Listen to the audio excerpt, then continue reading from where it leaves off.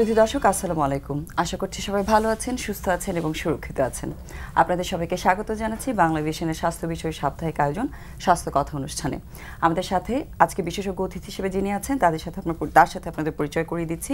আমাদের সাথে আছেন জাতীয় অধ্যাপক ডক্টর একে আজাদ খান, যিনি প্রেসিডেন্ট ডায়াবেটিক অ্যাসোসিয়েশন অফ বাংলাদেশের এবং একই সাথে তিনি একজন স্বনামধন্য গ্যাস্ট্রোএন্টারোলজিস্ট।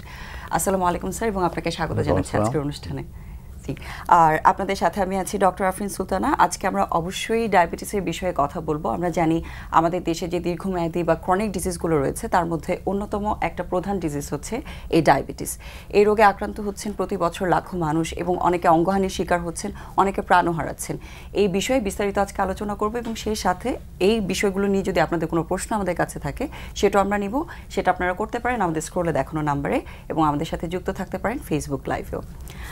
স্যার, আপনি তো একটা বড় একটা ইনস্টিটিউশনের সাথে সংযুক্ত আছেন যেটা হচ্ছে ডায়াবেটিক অ্যাসোসিয়েশন অফ বাংলাদেশ। সেটার বিষয়ে কি করছেন এই বিষয়ে আমরা জানতে চাইবো, বাট তার আগে আমরা ডায়াবেটিসের সার্বিক পরিস্থিতিতে বাংলাদেশে কীরকম সেটা সম্পর্কে আপনার ওভারভিউটা একটু জানতে চাই। দেখুন, ডায়াবেটিস তো পৃথিবীতেই মহামারী। তো যে তথ্যটা মানুষ অত সিরিয়াসলি নেয় না সেটা হলো এই মহামারীর বৃদ্ধির হারটা উন্নত বিশ্বের চাইতে বাংলাদেশের মতো উন্নয়নশীল দেশেই আরও বেশি। তো স্বভাবতই প্রশ্ন জাগে তা কেন হবে, কারণ এই মহামারীটা ঘটার প্রধান কারণ হলো মানুষের জীবনযাপন পদ্ধতির পরিবর্তন। যেমন নগরায়ণ হওয়ার ফলে মানুষের হাঁটা চলা কমে গেছে, মানুষের ফাস্ট ফুড খেতে অভ্যস্ত হয়ে যাচ্ছে, কোমল পানীয়তে অভ্যস্ত হয়ে যাচ্ছে, মানুষ মুটিয়ে যাচ্ছে। তার একটা প্রধান কারণ যে এই যে পরিবর্তন হচ্ছে সেই পরিবর্তনটা উন্নত বিশ্বে বহু আগেই ঘটে গেছে। তারা বরং এটাকে কারেক্ট করে আনার চেষ্টা করছে, কিন্তু বাংলাদেশে এটা এখন হু হু করে করতেছে, সেই জন্য এটা হু হু করে বাড়তেছে। এটা আমি মনে করি খুবই একটা গুরুত্বপূর্ণ বিষয়। তো ডায়াবেটিস তো প্রধানত দুই রকম, একটা হলো ইনসুলিন নির্ভরশীল টাইপ 1, সেটা হলো খুবই সংখ্যায় কম। অন্য দেশের তুলনায়, উন্নত বিশ্বের তুলনায় বাংলাদেশে আরও কম, শতকরা 5%-ও কম। তো এটাতে যে ইনসুলিন তৈরি হয়, যে সেল বিটা সেল বলি আমরা, অগ্ন্যাশয়ের ভিতরে থাকে, সেটা সম্পূর্ণ নষ্ট হয়ে যায় এবং তারা ইনসুলিন তৈরি করতে পারে না। তার ফলে সে সম্পূর্ণ ইনসুলিন নির্ভরশীল। ইনসুলিন নির্ভরশীল কেন? আমাদের দেশে কি টাইপ 1-এর প্রবণতাটা বেশি নাকি? যেহেতু আপনি বলছেন মাত্র 5% ক্ষেত্রে এই টাইপ 1টা হচ্ছে, মানে আমি আসলে আরেকটু যেটা জানতে চাচ্ছিলাম, আমাদের দেশে এখন ডায়াবেটিস রোগীদের নাম্বার, বা যেহেতু আমরা তথ্যগুলো একটু মানুষকে জানাতে চাচ্ছি, আপনারা যেহেতু এই জিনিসটা নিয়ে কাজ করছেন, সেটাও একটু যাতে মানুষের নলেজে থাকে এখন কিভাবে নাম্বারগুলো বাড়ছে বলবো। তো সেই যে টাইপ 1 সেটা হলো ওই বিটা সেল থাকেই না। তো না থাকলে ইনসুলিন নাই। এখন ইনসুলিন হচ্ছে এমন একটা হরমোন যা বেঁচে থাকার জন্য অপরিহার্য। সব হরমোন কিন্তু বেঁচে থাকার জন্য অপরিহার্য নয়। এবং উদাহরণ দিয়ে আমি বোঝাবো আমার দর্শকদের, যে যেমন ধরুন আমরা ষাঁড়কে ক্যাস্ট্রেট করে বলদ বানাতাম, তাহলে চাষ করা যেত না। সে বলদটা তো মরে যায় না, কিন্তু সে বলদটা বাচ্চা উৎপাদন করতে পারে না, তাই না? তাহলে যে এই ক্যাস্ট্রেট করে দিলে তার টেস্টোস্টেরন থাকে না। তার মানে সেক্স হরমোন যেগুলো থাকছে সেগুলো না থাকলে হয়তো মানুষ সারভাইভ করছে, কিন্তু এটা ছাড়া সম্ভব না। না থাকলে পরে তার প্রক্রিয়েশন হবে না, কিন্তু বেঁচে থাকবে, তার লাইফ চলবে। তো কিন্তু ইনসুলিনটা হলো যে একেবারে না থাকলে মরেই যাবে, কয়েক সপ্তাহ বা কয়েক মাসের মধ্যে মরে যাবে। এরকম ওই ইনসুলিন রিপ্লেস করতেই হবে। ইনসুলিনের আবিষ্কারের আগে টাইপ 1 ডায়াবেটিস হওয়া মানে মৃত্যুদণ্ড হয়ে গেল, সে আর বাঁচত না। সেই তো ঘটনাচক্রে বা ফরচুনেটলি আমার দেশে তো বললাম শতকরা 5%-এর কম, কিন্তু টাইপ 2 হলো শতকরা 95%-এর বেশি। সেইটাই এখন বিশেষভাবে মহামারী। টাইপ 1ও কিছুটা বাড়ছে, কিন্তু তো এই মহামারীটার সম্বন্ধে আমরা যদি সহজ করে বলি, টাইপ 1টা হচ্ছে জন্মগতভাবে যদি কারো ইনসুলিন তৈরি না হয় তখন সেক্ষেত্রে টাইপ 1টা হচ্ছে। জন্মগত নয়, টাইপ 1-এ তার বিটা সেল ডিস্ট্রয়েড হয়ে যায়, জন্মগত নয়, তাই না? এটা বিভিন্ন কারণ জানা অজানা অনেক। প্রধানত হলো যে অটো ইমিউন ডিস্ট্রাকশন তার বিটা সেল। কিন্তু টাইপ 2 ডায়াবেটিসের মধ্যে আসার কথা হলো এই, যেটা সম্পূর্ণ প্রতিরোধযোগ্য, শতকরা 84-85%। অথচ একবার হয়ে গেলে আজীবনের রোগ। টাইপ 1 তো আজীবন বটেই, এটা আজীবনের রোগ। তো সেই জন্য আমাদের তো সতত চেষ্টা করতে হবে মানুষকে সচেতন করতে যে কীভাবে এটা প্রতিরোধ করা যায়, যাতে আমরা প্রতিরোধ করি।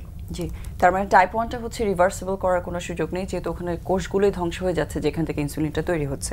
কিন্তু টাইপ 2 এর ক্ষেত্রে যেহেতু আমরা লাইফস্টাইলটাকে মডিফাই করে এটাকে কন্ট্রোল করা সম্ভব, যেটা আপনি গুরুত্ব দিতে চাচ্ছেন যে প্রতিরোধ করে, যেহেতু এটা 85% সেটার কন্ট্রোলটাও আমরা অনেক বেশি করতে পারছি।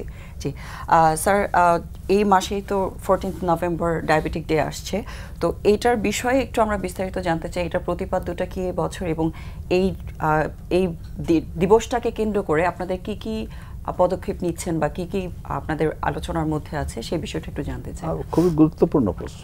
জি, ডায়াবেটিস একটা মহামারী, এটাকে প্রথম মহামারীর রূপে চিহ্নিত করেছে ইন্টারন্যাশনাল ডায়াবেটিক ফেডারেশন, আইডিএফ। তার পরপরই ওয়ার্ল্ড হেলথ অর্গানাইজেশন, WHO, তারাও এটাকে মহামারীর রূপে চিহ্নিত করে। কিন্তু ইউনাইটেড নেশনস এটাকে চিহ্নিত করে 2006 সালে। এবং এখানে আমি অত্যন্ত গর্বের সহিত বলছি যে ইউনাইটেড নেশনস এটাকে মহামারীর রূপে চিহ্নিত করে একটা দিন নির্ধারণ করে দেয়, যেটা ইউএন ডে ফর ডায়াবেটিস। সেটা হলো 14ই নভেম্বর। তার প্রথম কথা 14ই নভেম্বর কেন? এটা হলো যে ফ্রেডরিক বেন্টিং টরন্টোতে যে প্রথম ইনসুলিনকে আলাদা করতে সক্ষম হন, তার জন্ম তারিখটা হলো 14ই নভেম্বর। মানে তার সম্মানে আসলে এখন তার সম্মানে ওই দিনটাকে করা হয়। তো এখন এর পিছনে ইতিহাসটা বলি। এটা হলো যে ইউনাইটেড নেশনসে যখন উপস্থাপনা করা হয়, আমি একটু ক্রেডিট নেই, কারণ আমার চিঠি দিয়ে শুরু হয়েছে। আমি তৎকালীন পররাষ্ট্রমন্ত্রীকে চিঠি দিয়ে অনুরোধ করি যে এটা যাতে বাংলাদেশ সরকার ইউনাইটেড নেশনসে উঠায়, হচ্ছে একটা ইউএন ডে করার জন্য জেনারেল অ্যাসেম্বলিতে। এবং জেনারেল অ্যাসেম্বলিতে সর্বসম্মতিক্রমে ডিসেম্বরে পাস হয় 14ই নভেম্বরকে। মানে প্রপোজ করা হয়েছিল আপনাদের পক্ষ থেকে? আমাদের অনুরোধে, ডায়াবেটিস সমিতির অনুরোধে, আমি তখন ডায়াবেটিস সমিতির মহাসচিব ছিলাম, অনুরোধে বাংলাদেশ সরকার এটা ইউনাইটেড নেশনে উপস্থাপনা করে। যেন বাংলাদেশ সরকার পৃথিবীর সবখান থেকে ধন্যবাদ পেয়েছে, যে কারণ এটাকে তার ফলে মানুষের মধ্যে সচেতনতা বহুগুণে বেড়েছে যে ডায়াবেটিস এটা প্রতিরোধ করা যায়, এবং মানুষ সচেতন হয়েছে। যদি আরো সচেতন, যদিও এগুলো নিয়ে আসলে আমরা সবসময় কথা বলি, কিন্তু একটা দিবস বা একটা মাস যখন কোনো একটা রোগকে নিয়ে ডেডিকেট করা হয়, তখন সেটা নিয়ে মানুষের একটা আলাদা আগ্রহ থাকে, বা সেটাকে বেস করে বিভিন্ন কাজ কর্মসূচি থাকে, সেটার জন্য আসলে সচেতনতা বাড়ার ক্ষেত্রে অনেক হেল্প করে। তো এইবারে স্যার প্রতিপাদ্যের বিষয়টা একটু জানতে চাচ্ছি। এবারকার প্রতিপাদ্য হলো ডায়াবেটিসকে জানুন এবং ভবিষ্যতে নিজেকে রক্ষা করুন। তো এইটাকে যদি আমি ভাগ করে বলি যে ডায়াবেটিসকে আমরা এবং নিজেদের সমাজের সবাইকে রক্ষা করুন, এটা দুইটা অংশ। একটা ডায়াবেটিসকে জেনে আপনি সম্পূর্ণ যাদের ডায়াবেটিস হয় নাই তারা যাতে চেষ্টা নেবে যাতে ডায়াবেটিস না হয়, প্রাইমারি প্রিভেনশন। আর একটা হলো যাদের ডায়াবেটিস হয়ে গেছে তারাও যদি ডায়াবেটিসকে সম্পূর্ণ কন্ট্রোলে রাখে, তাহলে কিন্তু সব জটিলতা পরিহার করতে পারবে, সুস্থ স্বাভাবিক কর্মঠ জীবনযাপন করতে পারবে। কিন্তু এটা যদিও ব্যয়বহুল, তো সেই জন্য আপনি ডায়াবেটিস হয়ে গেলে আপনি কি করে কন্ট্রোল রাখতে এটা জানুন, শিখুন, তাহলে আপনি এটা কন্ট্রোল রাখতে পারবেন। ডায়াবেটিক চিকিৎসায় রোগী এবং তার পরিবারবর্গকে প্রশিক্ষিত করা ডায়াবেটিস সম্বন্ধে এটা চিকিৎসার প্রধান অংশ। তা না হলে এটা আসলে করা যায় না। জি স্যার, অবশ্যই। স্যার, আপনি বারবারই প্রতিরোধের বিষয়টাতে অনেক গুরুত্ব দিচ্ছেন। যেহেতু প্রতিরোধ করার সুযোগ আছে বা রিভার্সেবল এই কন্ডিশনটা, তার মানে নিশ্চয়ই কিছু ঝুঁকি থাকে যেগুলোতে এরকম ডায়াবেটিসের রিস্কটা বেশি থাকে। তো ঝুঁকিগুলো আসলে কাদের বেশি থাকে, কাদের ডায়াবেটিস হওয়ার সম্ভাবনাটা বেশি থাকে?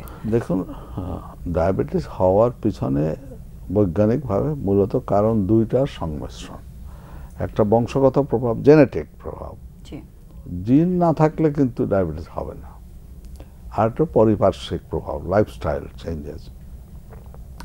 তো দেখেন, আমি শুরুতেই বলি জেনেটিক প্রভাব জানলেও তা আমরা কি জিনকে কন্ট্রোল করতে পারি?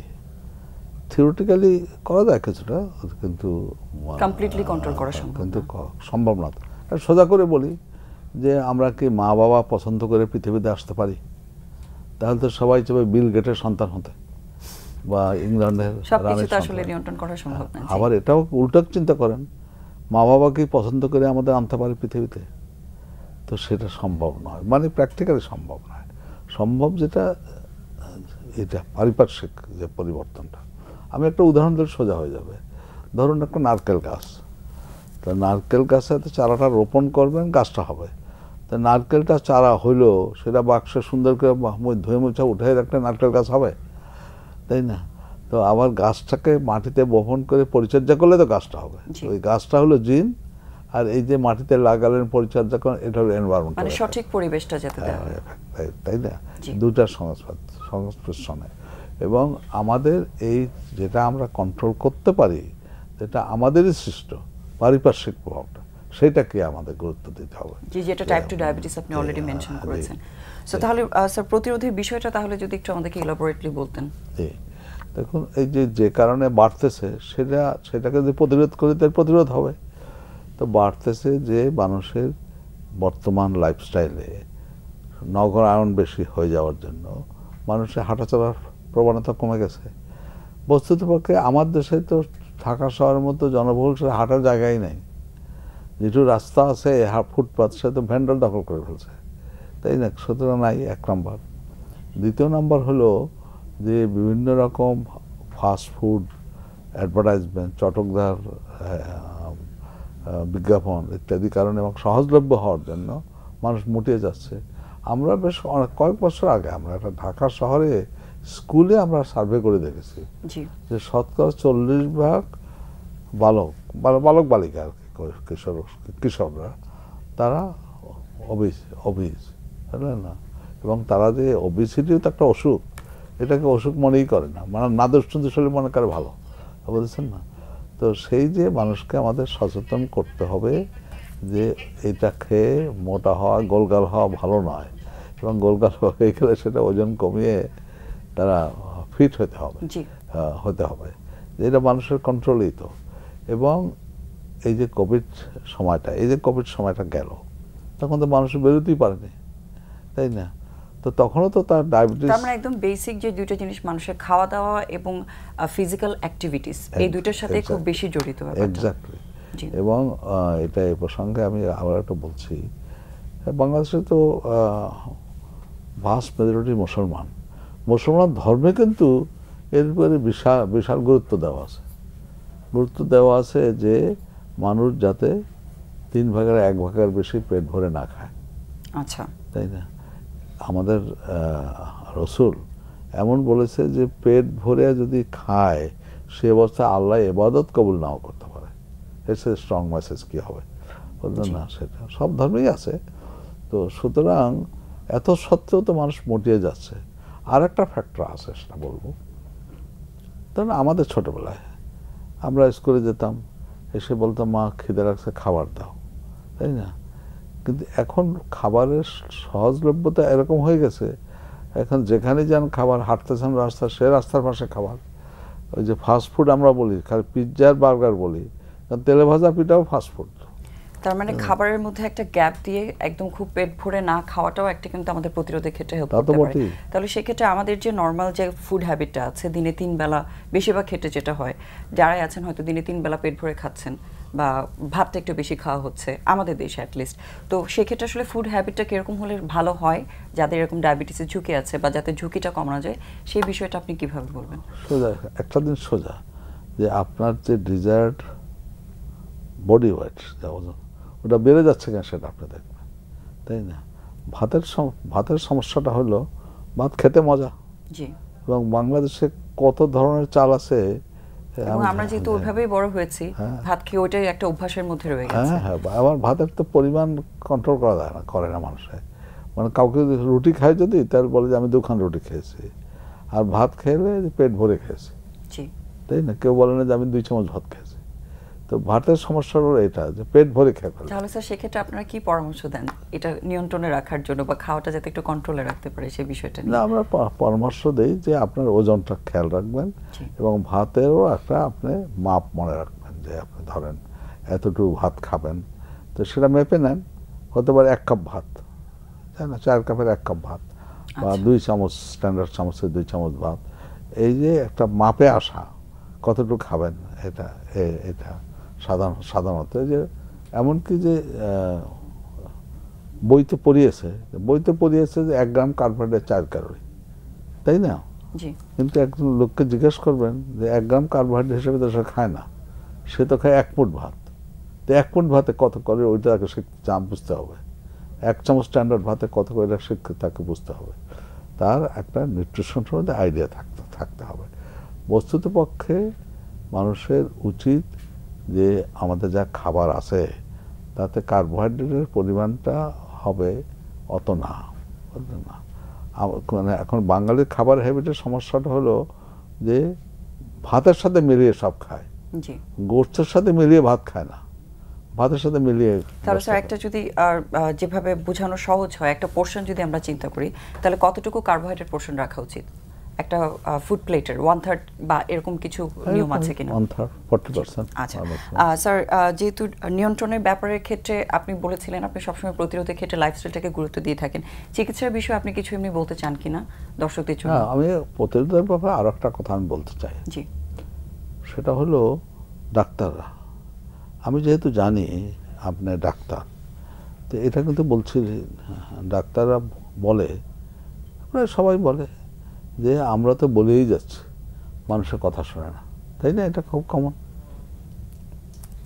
এখন আমি আপনাকে একটা উদাহরণ দেব। সেই উদাহরণটা হলো ধূমপান স্বাস্থ্যের পক্ষে ক্ষতিকর, জানে না এমন কোনো শিক্ষিত লোক আছে? সবাই জানে। এবং ধূমপান প্রথম যখন করে তখন খুবই আনপ্লেজেন্ট, কিন্তু ধূমপানটা শুরু করতে খুব আনপ্লেজেন্ট। তাহলে যারা ধূমপানের ব্যবসা করে, মানে সিগারেটের ব্যবসা করে, আমি মনে করি তারা সমাজের শত্রু, গণশত্রু তারা, আমি বিশ্বাস করি এটা। কিন্তু তাদের এফিসিয়েন্সি আমি প্রশংসা না করে পারি না। এইরকম একটা খারাপ জিনিস, এরকম একটা আনপ্রেজেন্ট জিনিসকে মানুষকে ধরিয়ে ফেলে, সিগারেটের সাথে রোমান্স জড়িত করছে, সিগারেটের সাথে স্মার্টনেস জড়িত করছে, সিগারেটের সাথে ইন্টেলেকচুয়াল অ্যাক্টিভিটি জড়িত করছে। প্রফেসর সাহেব চিন্তা করছে, চিন্তার ব্যাঘাত হলে একটা সিগারেট ধরায়, সিনেমাতে দেখতে, যদি এখন এরপর ব্যান এসে গেছে, তাহলে এটা কিন্তু এমনি হয়নি। ওরা রিসার্চ করে বের করেছে যে এইগুলা করলে মানুষে প্রভাবিত হয়। তো আমরা কিন্তু ডাক্তাররা এই ব্যাপারে গবেষণা করি নাই, কিভাবে বললে মানুষ প্রভাবিত হবে,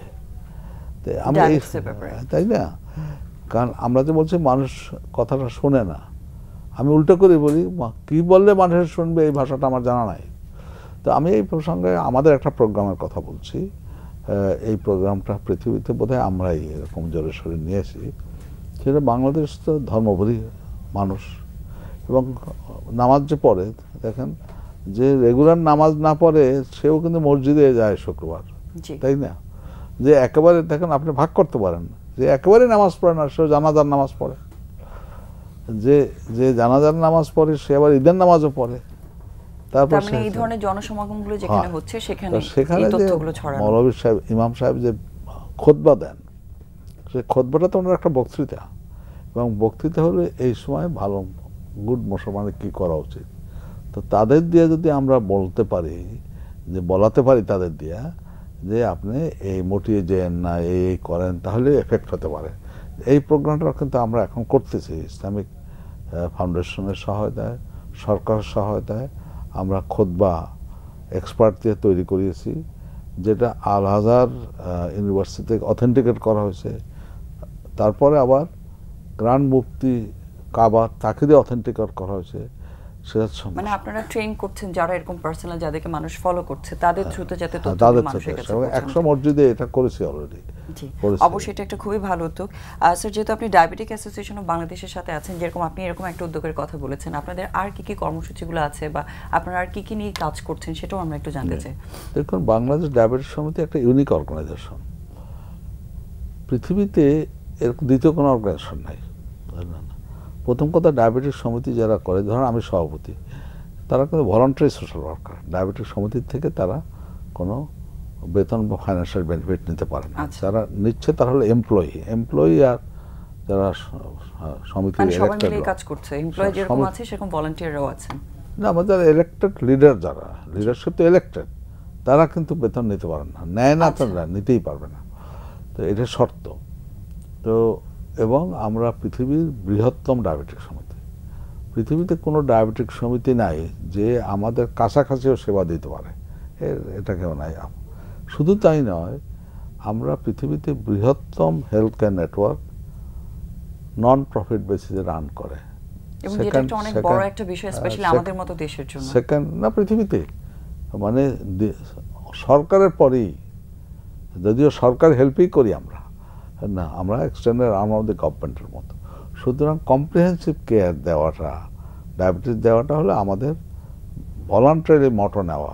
বা ডায়াবেটিস সমিতির মটো যে প্রতিষ্ঠাতা ডক্টর ইব্রাহিম সমিতির প্রতিষ্ঠা হয় 56 সালে, তখন থেকে মটো হলো যে কোনো ডায়াবেটিস বিনা চিকিৎসায়, অনাহারে, গরিব হইলেও চাকরি বা খাদ্যের অভাবে মারা যাবে না। সুতরাং তাদের সেবাটা দেওয়া, দোরগোড়ায় পৌঁছানো আমাদের মরাল দায়িত্ব, আমরা ভলান্টারি নিয়েছি। শুধু তাই না, ডায়াবেটিস হচ্ছে এমন একটা রোগ, যেহেতু আপনি নিজে ডাক্তার, কাজে আপনারা শিওরলি উপলব্ধি করবেন যে এমন একটা রোগ যে এটাতে শরীরের সব অঙ্গ প্রত্যঙ্গকে এফেক্ট করতে পারে, করে। এবং এটা তো নীরব ঘাতক বলাই হয়ে থাকে। এই জন্য নীরব ঘাতক বলে অন্য কারণ, সেটা বলছি যে সমস্ত অঙ্গ প্রত্যঙ্গ করে।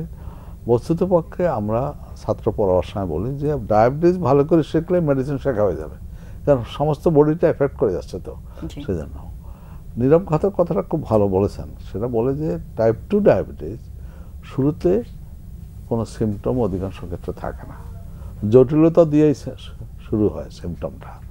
সেই জন্যই আমরা লোকজনকে বলতেছি যে জটিলতা হওয়ার জন্য অপেক্ষা করেন না, যেহেতু নীরব ঘাতক। জটিলতার কথাটা যেহেতু এসেছে, ওটাও একটু জানতে চাই। যেহেতু আপনারা এত পেশেন্টকে ডিল করেন, মানুষ হয়তো যেটা হয় যে কমপ্লিকেশনস বা কী কী অসুবিধা হচ্ছে সেটা না জানলে অনেকে হয়তো সচেতন হন না। ওই কী কী হচ্ছে সেটা জানালেই হয়তো এই বিষয়গুলো নিয়ে আগ্রহ তৈরি হয়ে থাকে। তো এই জটিলতাগুলো কী কী আপনারা আসলে সাধারণ মানুষদের মধ্যে যারা রোগী হিসেবে আসছে তাদের ক্ষেত্রে ফেস করে থাকেন? এটা এখনই বলবো আমি। তো যেটা আমি বলতেছিলাম যে যেহেতু সিমটম ছাড়াই থাকতে পারে অনেক দিন, কমপ্লিকেশন হয়ে ধরা পড়ে, তো সেই জন্য কমপ্লিকেশন যেমন দেরি করেন না, একটা বয়সের পরে চেক করে নেন যে ডায়াবেটিস আছে কিনা। সাধারণ অর্থে বলি, যারা সাধারণ লোক 40 বছর আগে একবার চেক করে নেবেন। আচ্ছা। আর যাদের ফ্যামিলিতে বেশি ডায়াবেটিস আছে অথবা মোটিয়ে গেছেন, সে আরও আগের থেকে করবেন। এখন আপনার প্রশ্নটা হলো জটিলতা, যেটা সমস্ত শরীরকে এফেক্ট করতে পারে। তো জটিলতার ভিতরে জিনিসটা হলো যে শরীরের যে বড় সূক্ষ্ম সব ব্লাড ভেসেলকে এফেক্ট করে ফেলে। তো ব্লাড ভেসেল ছাড়া তো কোনো অর্গান থাকবে না, তাই না? তাই এখন উপর থেকে ধরেন ব্রেইন এফেক্ট করে স্ট্রোক হয়, চোখ এফেক্ট করে অন্ধত্ব হয়। অন্ধত্বের পৃথিবীর প্রধান কারণই এখন ডায়াবেটিস। আরও নিচে আসেন, কিডনি ফেল হয়ে রেনাল ফেলিওর হয়ে যাচ্ছে, তার ফলে এই হয়ে যাচ্ছে। তারপরে মানুষের কি বলবো, হার্টের সমস্যা হচ্ছে, হার্টের সমস্যা, স্ট্রোক বলেছি, হার্ট অ্যাটাক হচ্ছে। তারপরে মানুষের লিবিডো, যে স্বামী স্ত্রীর মিলন শক্তি, সেটা কমে যায়, স্পৃহা কমে যায়। তারপর নার্ভ এফেক্ট করে নিউরোপ্যাথি হয়ে যায়, যেটা খুব কমন একটা কারণ আমাদের এখানে ডায়াবেটিক ফুটের যে কমপ্লিকেশনস গুলো আছে হয়ে যায়। মানে পৃথিবীতে যদি অ্যাম্পুটেশন অফ লেগ ধরেন, তার প্রধান কারণ তো ডায়াবেটিস, তাই না? সুতরাং এটা তো নাম দিয়ে বললাম, এফেক্ট করেন এমন কোনো অর্গান নাই। স্যার, যেহেতু ডায়াবেটিক ফুট এটা তো একটা খুব কমন একটা কমপ্লিকেশন যারা ডায়াবেটিক রোগী আছে তাদের জন্য, তো সব কিছু হয়তো মানুষজনকে তো এডুকেট করা সম্ভব না যে স্ট্রোকে কী করবে বা হার্ট অ্যাটাকে কী করবে। ট্রিটমেন্টের ব্যাপারটা তো ডাক্তারের কাছে আসতে হয়, কিন্তু ডায়াবেটিক ফুটের যত্নটা কিন্তু মানুষ চাইলে বাসায় করতে পারে। তো এই বিষয়টা কি কোনো অ্যাডভাইস দিতে চান মানুষের জন্য? সবসময় দিয়ে থাকে। এটা তো আমাদের যে অ্যাডভাইস আছে তার মধ্যে আছে যে আপনি অন্তত দৈনিক একবার পা ভালো করে পরীক্ষা করবেন। না, এখানে দুটা জিনিস ভালো করে খেয়াল করতে হবে। স্যার, আপনাকে একটু ইন্টারাপ্ট করছি, আমরা একটা ছোট বিরতিতে যাচ্ছি। বিরতি থেকে আসার পর এই বিষয়টা আপনার কাছ থেকে জেনে নিব। দর্শক, ততক্ষণ পর্যন্ত আমাদের সাথেই থাকুন।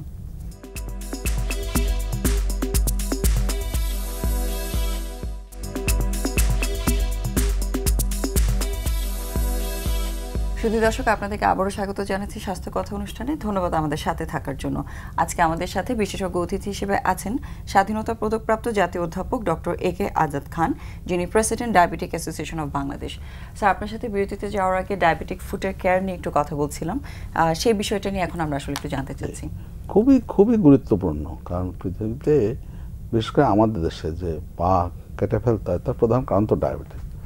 তো প্রথম কথা হলো ডায়াবেটিস কন্ট্রোল রাখাটা। কন্ট্রোল ঠিকমতো রাখলে তাহলে এটা হওয়ার সম্ভাবনা নাই বললেই চলে।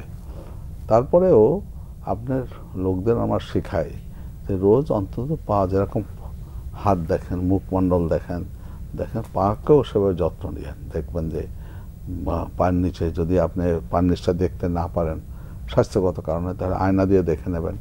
1 নম্বর, কোথাও কোনো ক্ষত হলে পরে দেরি করবেন না, চিকিৎসা করাবেন।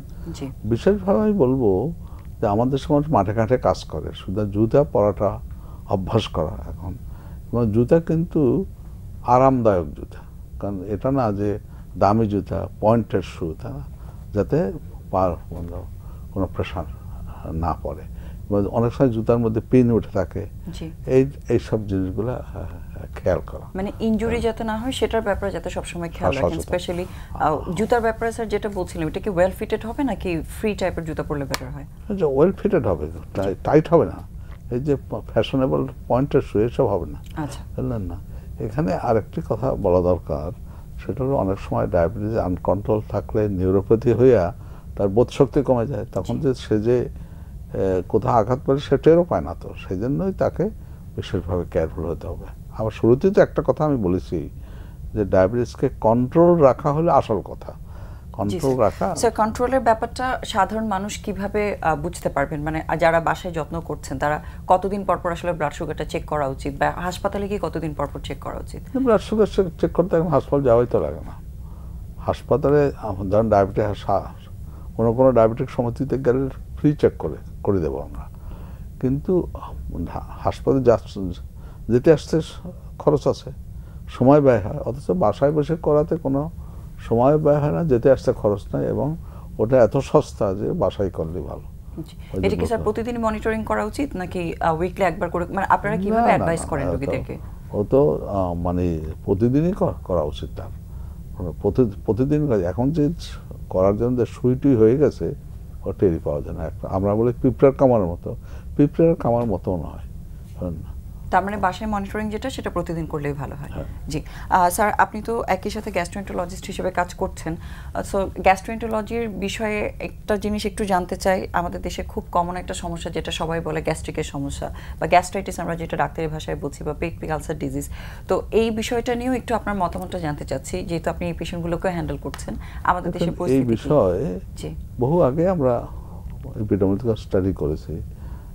প্রথম কথা হলো আমাদের সেই অসুখটা খুবই কমন, কিন্তু যত কমন তার চেয়েও মানুষ মনে করে কমন, একটা কথা। এটা তো সাধারণ রোগ, তাই না? এবং এটার প্রধান কারণ তো হলো ওই একটা ব্যাকটেরিয়া, হেলিকোব্যাক্টার। একটা, যদিও হেলিকোব্যাক্টার ছাড়াও হতে পারে, এটা খুবই খুবই কমন। আর বর্তমানে যে ওষুধগুলো আছে সেগুলো তো অধিকাংশই বেসড অন যে অ্যাসিডকে কমাই দেওয়া, এবং অ্যাসিড কমাই দেওয়ার ওষুধ তো একেবারে কি বলে খুবই এফিশিয়েন্ট, কার্যকরী এবং সেফই। আপনি যদি জীবনভর খান সেটা আলাদা কথা, তা না হলে কয়েক মাস, মানে কয়েক বছর খাওয়া সেফ, সস্তাও এই ওষুধ। তো সেই জন্য আগে যেমন আমরা ছাত্র ছিলাম, ধরুন ঢাকা মেডিকেল কলেজে, আমি জানি যেহেতু আপনি ঢাকা মেডিকেল কলেজের ছাত্রী, ওই মেডিকেল কলেজে আমিও ছাত্র। তা তখন তো ওখানে ওয়ার্ডে রুগী থাকতো ওই যে পাইলরিক স্টেনোসিস, রোজার সময় পেট ফুটো হয়ে, মানে ফুটো হয়ে আসতো, সেগুলো এখন তো দেখাই যায় না। এখন কমপ্লিকেশনস গুলো এখন অনেকটুকু নিয়ন্ত্রণ করা সম্ভব হচ্ছে, কন্ট্রোল হয়ে গেছে। আমি একটা বিষয়ের কথা, দুইটা বিষয়ের কথা বেশি উল্লেখ করি, যেহেতু শ্রোতা পাবলিকদের জন্য। পাবলিকের দুটা ভুল ধারণা আছে, অনেক আছে, এই দুটো আমি একটা হলো অনেকে মনে করে যে পেপটিক অ্যাসিড খালি ঘন ঘন খেতে থাকতে হবে, অনেক পুরনো বইতেও লেখা আছে, কিন্তু বৈজ্ঞানিক সমীক্ষায় এটা প্রমাণিত যে ঘন ঘন খেলে পেপটিক অ্যাসিডের কোনো উপকার হয় না, বরং মুটিয়ে যেতে পারে। যেহেতু খালি পেটে একটা ব্যথার সম্ভাবনা থাকে, এই জন্য হয়তো মানুষ মনে করেন যে বারবার খেলে হয়তো ব্যথাটা কম হবে, হয়তো সেটা থেকেই খাচ্ছেন বেশি। এটা হলো অনুমান করেছে পেট খালি রাখলে অ্যাসিডের হবে। আর একটা হলো দুধ, বলে পেপটিক আলসারে কিছুক্ষণ দুধ খেতে হবে, তাই না? তো দুধ খাওয়া যে সবসময় খারাপ তা আমি বলছি না, যে দুধকে ওষুধ মনে করার কোনো কারণ নাই, বরং যে ছোটবেলায় আমাদের রচনা লিখতে বলেছে দুধ একটি আদর্শ খাদ্য, রচনা লিখো, আসলে দুধ বড়দের জন্য আদর্শ নয়, অনাদর্শ খাদ্য। কারণ আল্লাহ দুধ বানায় শিশুর জন্য, সেই জন্য দেখবেন প্রাকৃতিক অবস্থায় কোনো জীবজন্তু বড় হয়ে দুধ খায় না, দুধ আল্লাহ বানিয়েছে শিশুর জন্য, বুঝলেন না? তো আমি আমার দর্শকদের বলবো যে দুধ খেলে যদি অসুবিধা না হয় খান, ঠিক আছে, কিন্তু দুধ খেলে অসুবিধা হলে এটা কোনো অসুখ মনে করেন না, কারণ বড় হলে পরে দুধ খেলে অসুবিধা লাগার কথা। ল্যাকটোজ বলতে একটা জিনিস থাকে, তো ওটা বড়রা ডাইজেস্ট করতে পারে না। তার মানে এটা আসলে মেডিসিন চিন্তা করে বেশি খেয়ে কোনো উপকার পাওয়া যাবে না, বাট সাধারণ খাবার হিসেবে যেভাবে আমরা খেয়ে থাকি সেটা খেতে পারি। অস্বস্তি না হয়, আর অস্বস্তি হলে এটাকে অসুখ মনে করবেন না, সেটা হতেই পারে। এবং এমনকি যাদের অস্বস্তি হয় না সেও বেশি পরিমাণ খাইলে হয়ে যাবে তার অস্বস্তি। জি স্যার, যেহেতু এখন এই যে মেডিসিনগুলো বাজারে অ্যাভেলেবেল আছে, আমাদের দেশে বেশিরভাগ মেডিসিনই কিন্তু ডাক্তারের প্রেসক্রিপশন ছাড়াই মানুষজন অনেক সময় খেয়ে ফেলেন, স্পেশালি এই গ্যাস্ট্রিকের যে ওষুধগুলো আছে বা অ্যান্টি আলসারেন্স যেগুলো আমরা ব্যবহার করে থাকি, এগুলো যারা অনেক দীর্ঘ সময় ধরে খাচ্ছেন তাদের এগুলো তো কোনো ক্ষতি হতে পারে কিনা? যদি আপনি বলেছেন এখনকার ওষুধগুলো অনেক সেফ, কিন্তু তারপরেও আসলে মানুষের কতদিন পর্যন্ত এরকম ওষুধগুলো খাওয়া উচিত, বা ডাক্তারের পরামর্শ ছাড়া খেলে কি অসুবিধা হতে পারে সেটা একটু জানতে চাই। প্রথম কথা হলো যে অবিষাক্ত ওষুধ নেই, ওষুধ মানেই বিষাক্ত কাজ করলে, তো সেজন্য বিনা প্রয়োজনে তো খাওয়া উচিত না। কিন্তু এই যে অ্যাসিড ব্লকার যে ওষুধ আছে সেটা কয়েক মাস কয়েক বছর খেলে কিছু অসুবিধা হবে না, অসুবিধা হবে না। যদি আপনাকে একবারে খেতে হচ্ছে, আমি একটা কথা বলছি, এরকম হার্ড অ্যান্ড ফাস্ট রুল করা মুশকিল, যে 1-2 বছর পরে আপনি ছাড়তে পারছেন না, তাহলে আপনার ডাক্তার কাছে যাওয়া উচিত যে আপনি এটাই। আর একটা কথা হলো যখন আপনার সিমটম শুরু হয়, তো তখন যদি ডাক্তার কাছে না যাইয়া নিজের থেকে খেতে শুরু করেন, তাহলে পরে ধরেন স্টমাকের যে ক্যান্সার সেটাও তো প্রথম পেপটিক আলসারের সিমটম নিয়ে আসতে পারে, ওই সময় ডিটেক্ট হলেই তো কিওর হবে, পরে তো কিওর হবে না। সেই জন্য শুরুতে ডাক্তার কাছে যেয়ে শিওর করে নেওয়া উচিত, এটা বলছি। দীর্ঘ সময় যদি খেতেও হয় সেটা ডাক্তারের পরামর্শ অনুযায়ী খেলেই তাহলে সেটা সেফ। জি স্যার, যেহেতু ক্যান্সারের কথাটা এসছে, আমরা জানি আমাদের স্টমাকের মধ্যে যে কোনো রোগ, সেটা একটা আলসার বলি বা ইরোশন বলি বা ক্যান্সার বলি, এই রোগগুলো বুঝতে হলে তো এন্ডোস্কোপিক একটা প্রসিডিওর করতে হয়। তো এন্ডোস্কোপির জিনিসটা নিয়ে কিন্তু এখনও আমি দেখি যে পেশেন্টের মধ্যে বেশ কিছু ভীতি কাজ করে, বা অনেকেই ভয় করতে চান না যে টিউবটা দিলে ব্যথা লাগবে বা কোনো ক্ষতি হয়ে যাবে কিনা, এই বিষয়টা নিয়ে একটু জানতে চাচ্ছি। দেখো, এন্ডোস্কোপি মানে পেটের ভিতরে যে খাদ্য নালীর পায়খানার রাস্তা পড়ছে, মুখ থেকে পায়খানার রাস্তা পর্যন্ত বস্তুকে সব অংশটাই এখন দেখা যায়, সেটা এই যন্ত্র দিয়ে আছে। তার ফলে ডায়াগনোসিস খুবই সোজা হয়ে গেছে, তাই না? আগে যেমন পেপটিক আলসার ডায়াগনোস করতে এটা ওটা, তাই না, এক্স রে করতো, এক্স রে টেকনোলজি অত রিফাইন নয়, জানো, তো সেটা সোজা হয়ে গেছে এবং প্রসিডিওর খুবই সস্তায়িত। এটা যদি অস্বস্তি লাগে সেটা ঠিক, কারণ দেখার সময় পেটের ভিতরে তো বাতাস দিয়ে একটু ফুলিয়ে নিতে হয়, কারণ স্টমাকের ওয়াল যদি টিপে লেগে থাকে তা দেখা যায় না, তো সেই জন্য ফুলিয়ে নিলে খুবই অস্বস্তি, সিক লাগে একটাকে। আবার এটা যে আপনি গিলবেন, এটা তো একটা মানে একটা মোটামুটি শক্ত জিনিস, গিলতে অস্বস্তি লাগে, তো এটা করাটা অস্বস্তিকর বটেই, খুবই অস্বস্তিকর। এবং সেজন্য অন্য দেশে এটা ঘুম পাড়িয়ে করা হয় যাতে মানুষের তো কোনো অস্বস্তি না লাগে। আমাদের দেশে যেহেতু ব্যস্ততা, সমাজ স্বল্পতা ডাক্তারদের, সেই জন্য তারা ঘুম না পারিয়ে করে ফেলায়। তো ঘুম না পারিয়ে করলে অস্বস্তি লাগবে, ব্যথা লাগার কথা না। আর স্যার, এটা থেকে কোনো ক্ষতির সুযোগ থাকে কিনা? অনেকেই ভয় পায় যে পেটের ভিতরে দিলে হয়তো ফুটা হয়ে যাবে বা এরকম, এটা করা সেফ হবে কিনা? সেফটি বিষয়ে এমনভাবে বানানো যে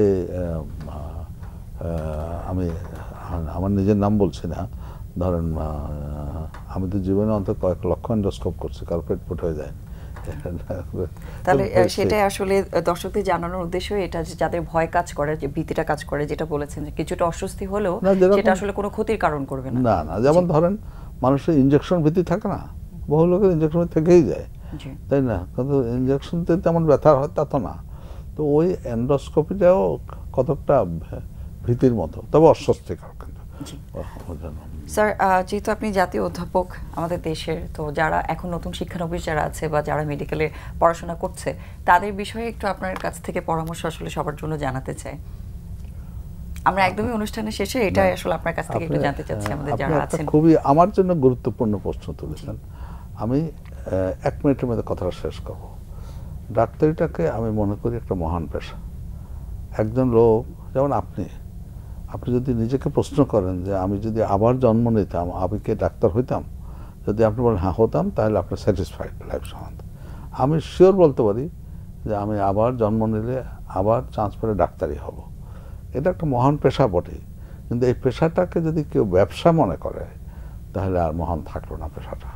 এবং ডাক্তারের ফি আছে না, এই ফিটা তো ডাক্তার নিজে নির্ধারণ করে। এবং বলে অমুকের ফি ধরেন কথা 1,500 টাকা, কথাটা ভুল। ফি অনধিক 1,500 টাকা। এখন ডাক্তার এর বেশি নেবে না, এটা লোক গরিব হলে কম দিলেও নেবে, না দিলেও দেখে দেবে, তাই না? তার ফলে এই পেশাটা মহান হয়েছে। যে আর যদি এটাকে ব্যবসায়তে কনভার্ট করে ফেললো তার এই মহান থাকলো না, এই সম্মান থাকলো না, তাহলে বললেন না। আমি এইটা বলেই শেষ করব, যে কোনো উন্নত বিশ্বে একজন খুবই সাকসেসফুল আইনজীবী একদম সাকসেসফুল ডাক্তার সাথে বেশি আয় করে, কিন্তু একই সমাজে একজন সাকসেসফুল ডাক্তার এর সোশ্যাল প্রেস্টিজ একজন সাকসেসফুল আইনজীবীর সাথে বেশি। কারণটা ডাক্তারি পেশাটা ব্যবসায়ী অ্যাঙ্গেলে করা নয়, আইনের পেশা ব্যবসায়ী অ্যাঙ্গেলে করা। মানে সম্মানটাই আসলে এখানে সবচেয়ে বড় ব্যাপার। অবশ্যই যেহেতু পেশা সেটার তো ব্যাপার আছে, বাট তারপরে সম্মানের জায়গাটা থেকে জিনিসটা অবশ্যই অন্যরকম। স্যার, একদম শেষে ডায়াবেটিক রোগীদের জন্য আপনার কোনো পরামর্শ যদি এক লাইনে দিতে চান? 2টা কথাই বলবো। যাদের ডায়াবেটিস হয়েছে তাদের কর্তব্য তার পরিবারবর্গ বন্ধু বান্ধবকে সচেতন করা যে আমাকে কেউ করে না তাই আমি ডায়াবেটিক হয়ে গেছে, কাজে আপনার সচেতন হন। দ্বিতীয়টা হলো ডায়াবেটিস হলেও আপনি সুস্থ স্বাভাবিক কর্মঠ জীবন যাপন করতে পারবেন যদি আপনি কন্ট্রোলটা শিখে নেন এবং কন্ট্রোল রাখেন। জি, অনেক ধন্যবাদ স্যার, এবং আশা করছি সবাই আপনার কথাগুলো খুব মনোযোগ দিয়ে শুনেছেন। খুবই সুন্দর করে এলাবোরেটলি আপনি বলেছেন এই বিষয়টা নিয়ে। এবং দর্শক, আপনাদের কাছে এটাই আমাদের অনুরোধ থাকবেন, ডায়াবেটিসের এই বিষয়টা নিয়ে সবাই সচেতন থাকবেন। এবং স্যার যেটা বলেছেন, প্রতিরোধ কিন্তু আপনাদের হাতে। আপনারা যদি সচেতন থাকেন, নিয়ম মেনে চলেন, তাহলে অবশ্যই ভালো থাকতে পারবেন। সবাই ভালো থাকবেন, সুস্থ থাকবেন। দেখা হবে আবার আগামী সপ্তাহে।